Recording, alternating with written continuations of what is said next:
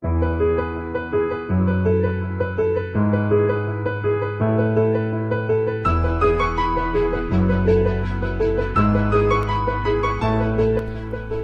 are listening to Second Chance Ministry Radio.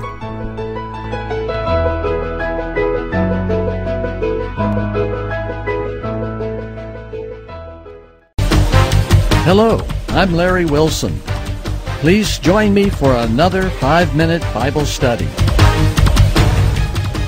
I want to share a brief outline of what I believe the Bible has to say about end-time events. To begin, the Bible predicts 5 more world wars are coming. 4 of these wars will occur between now and the second coming. The 5th war will occur at the end of the 1,000 years, and all of the wicked will then be destroyed.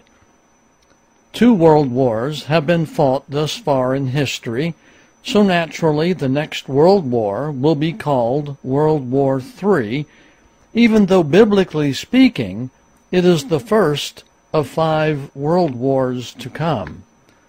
World War III will include something never seen before. There will be a nuclear exchange between nations. 10 million people will perish in a single day when nations launch nuclear missiles at each other. The nuclear bombs will be much more powerful than the atomic bombs dropped on Japan during World War II.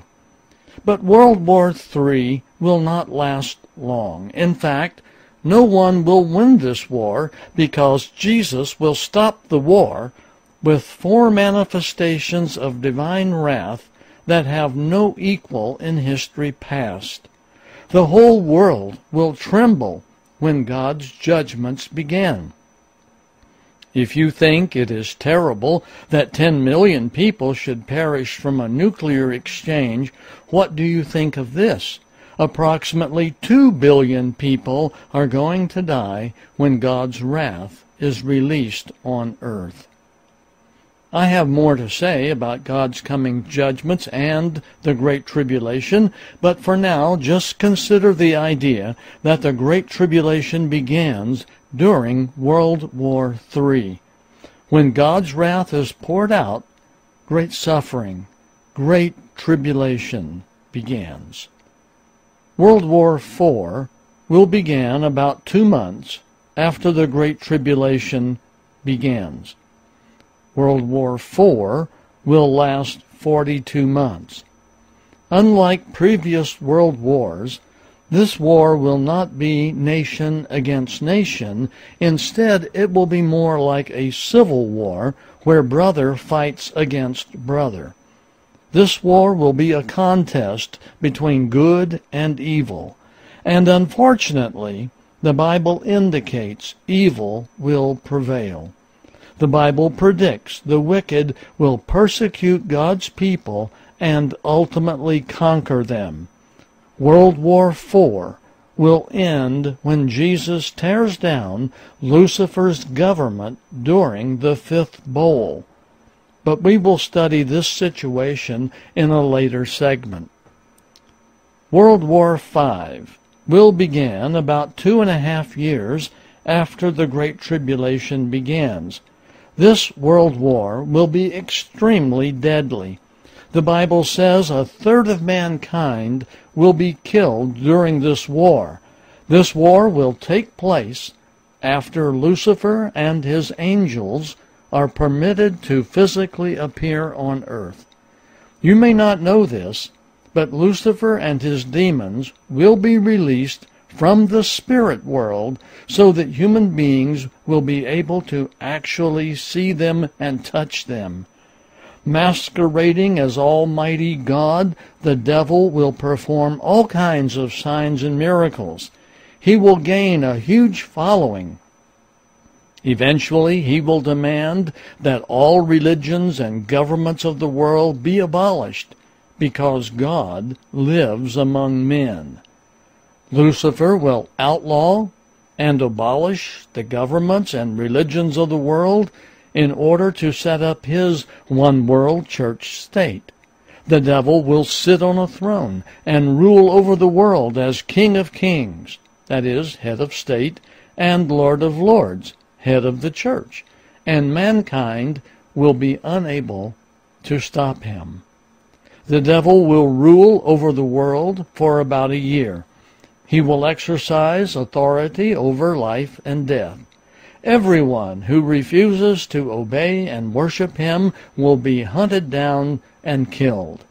Everyone who goes along with him will be given a tattoo on the right hand showing the number 666.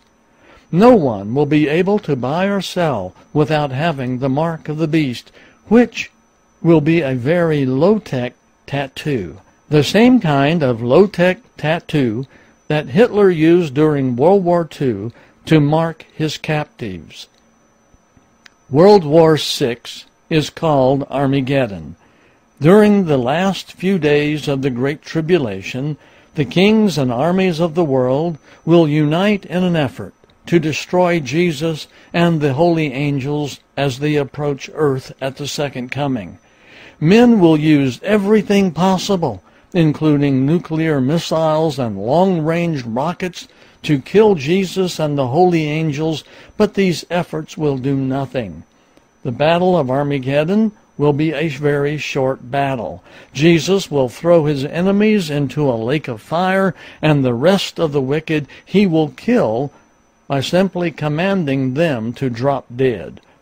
Remember this, the war called Armageddon is a man versus God war. Armageddon is not a war fought between nations. Finally, the fifth world war predicted in the Bible can be called World War VII. 7 is a perfect number. It represents completion, finality. This war will be fought at the end of the 1,000 years, when the wicked are resurrected to face the great white throne judgment. The devil will lead them into attacking the holy city, New Jerusalem. But Jesus will call down fire from heaven and burn them up. This fire will purify the earth of sin's curse, and after the wicked have been reduced to ashes, Jesus will create a new heaven and a new earth. Okay, we've considered 5 world wars to come.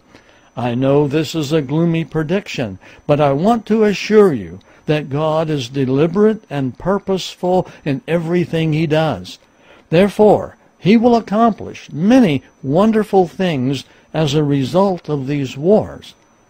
Do not forget, there will be a nuclear exchange during World War III, and Jesus will end the war with a display of divine wrath that will dwarf the destruction of the nuclear exchange. In the next segment, I will explain how this happens. So please bookmark this video, share it with your friends, and hurry on to part 2.